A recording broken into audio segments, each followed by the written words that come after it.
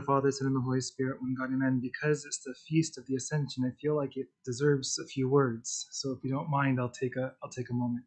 Can we scroll back to the book of Acts, the reading of the book of Acts?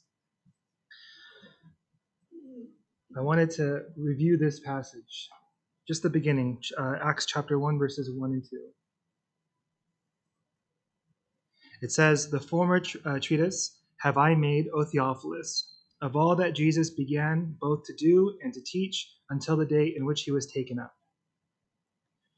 I think this is one of the most fascinating and meaningful verses in Scripture. And it's oftentimes passed by as introductory. We know that St. Luke wrote the Gospel of St. Luke, and then he also wrote the book that we call the Acts of the Apostles. And most Christians, if you were to ask them, I want to know about the life of Christ. I want to know about what he did. I want to know about what he taught.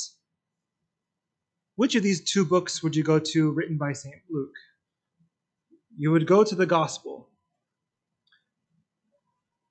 St. Luke wrote down with his own hand both of these books.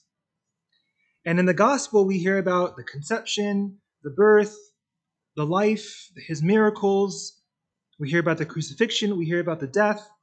We hear about the resurrection. And now we get to the end of the Gospel of St. Luke. And for many people, they say, well, there it is. There's the whole story. That's everything that Christ did and everything that Christ taught. And we go to the book of Acts to find out what other people did, what they did later. But look at what St. Luke says at the very beginning of the book of Acts.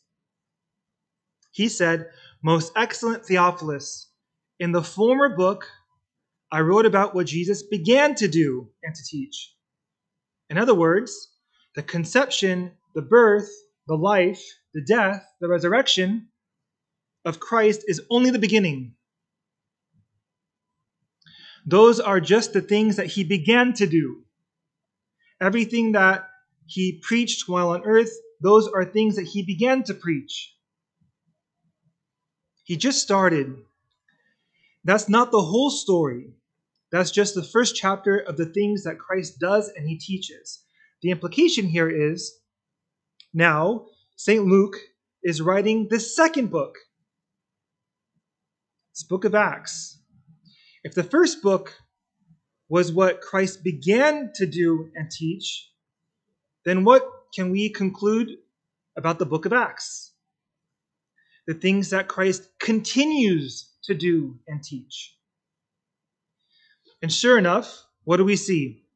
We see the deacons that are set apart in Acts chapter 6, and one of them is named Stephen. And after Stephen becomes a deacon, and he's preaching the truth, and he's teaching the truth, our Lord Jesus Christ shows up. And when we see Stephen is stoned to death because of St. Paul or Saul of Tarsus, Stephen is put to death for Christ. And St. Stephen in the book of Acts sees the heavens open up and he sees Christ. But he doesn't see him sitting at the right hand of God or standing to receive his first martyr. Sorry, he is standing to receive his first martyr after the resurrection and ascension. To receive St. Stephen. That's something Christ is doing after the fact.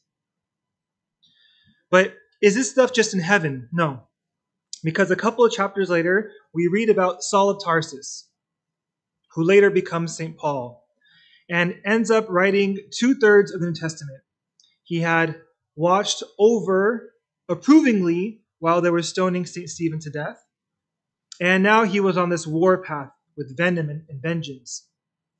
He was going to persecute. He was going to torment. He was going to kill. He was going to do that to anyone who dared name the name of Christ. And on the road to Damascus, what happens to Saul? Does Jesus let him go about his own business? No. He is blinded. Who blinds him? Christ. Who talks to him? Christ. What does Christ say? He says, "Saul, Saul, why are you persecuting my people?" Is that what he says? No. He says, Saul, Saul, why are you persecuting me?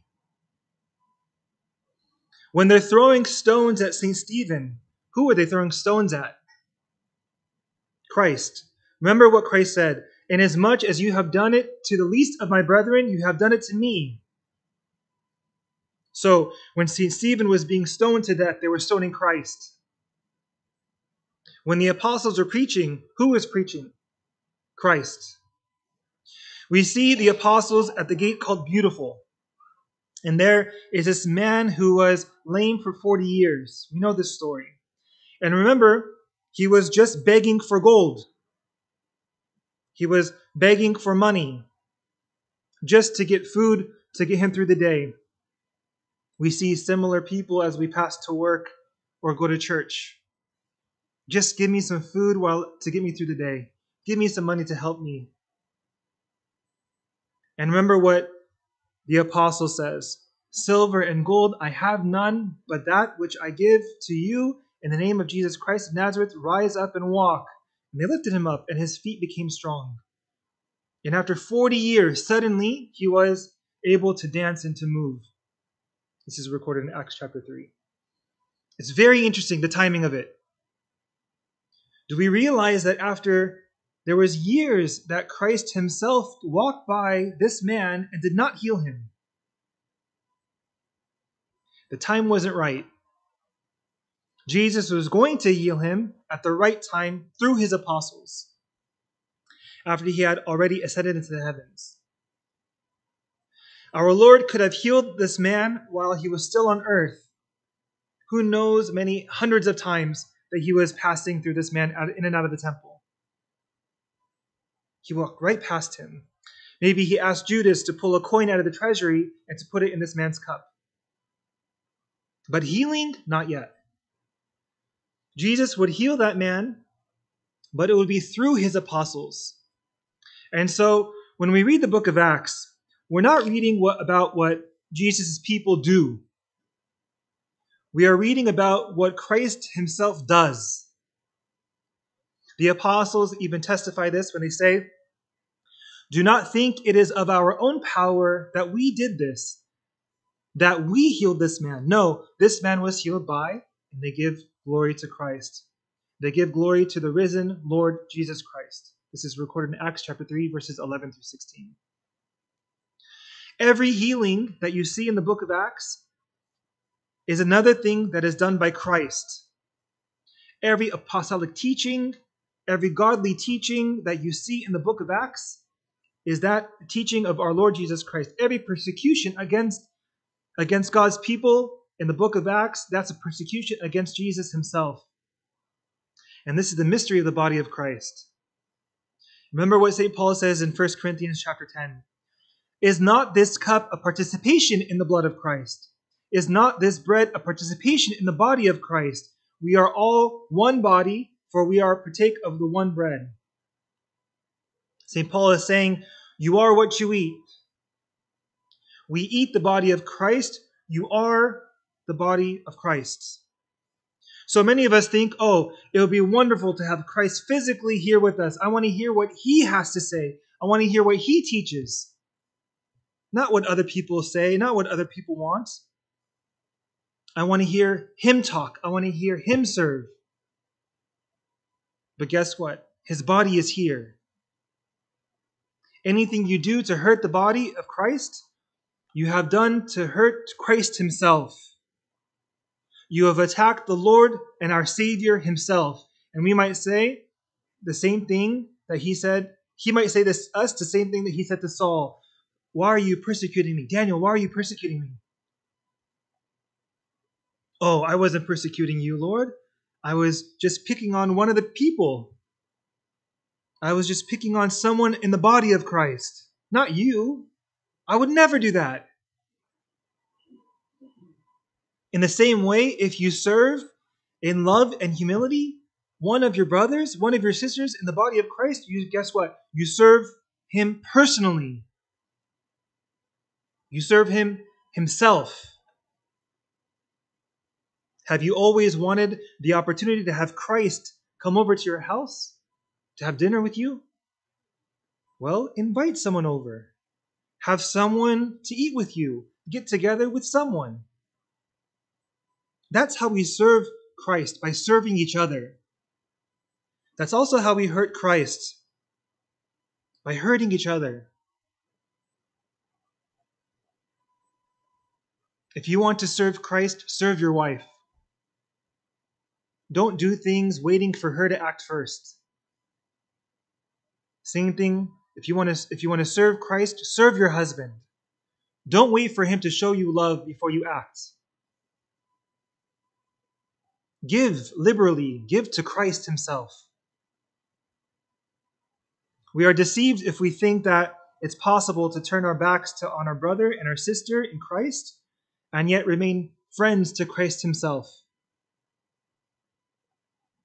If we are all one, there is one body. There are not two bodies or three bodies or 30,000 bodies. There is one body of Christ. And if you're part of that, that means however you treat somebody else in that body is how you are treating Christ himself, good or bad. If you want to love Christ, if you want to serve Christ, then love and serve the person that you see next to you. Serve the person in your own home without waiting for anything in return. Give sacrificially. Christ has ascended into the heavens. And I think that God would say to us the same thing that the angel said to the men who saw him go up. Men, why are you just standing here looking up into the heavens? Don't just stand around looking up thinking that. Don't think that, well, I'm just going to wait for him to come back. We're going to be waiting for a long time. We don't know how long it will be before that he returns the same way that he ascended. If you're looking for Christ, then why are you standing there looking to the sky? We need to get busy. We need to look at each other. We need to look in each other's eyes. Serve one another. There you'll see Christ, not in the heavens. So don't just stand there looking up to heaven, wondering if he's going to come back, but we need to get busy. So we go out into the world among our brothers and our sisters, and among those in the world who you pray eventually will become your brothers and sisters in Christ. And in so doing, that's where you find him. That's where you find Christ, present here on earth even now. And glory be to God forever. Amen.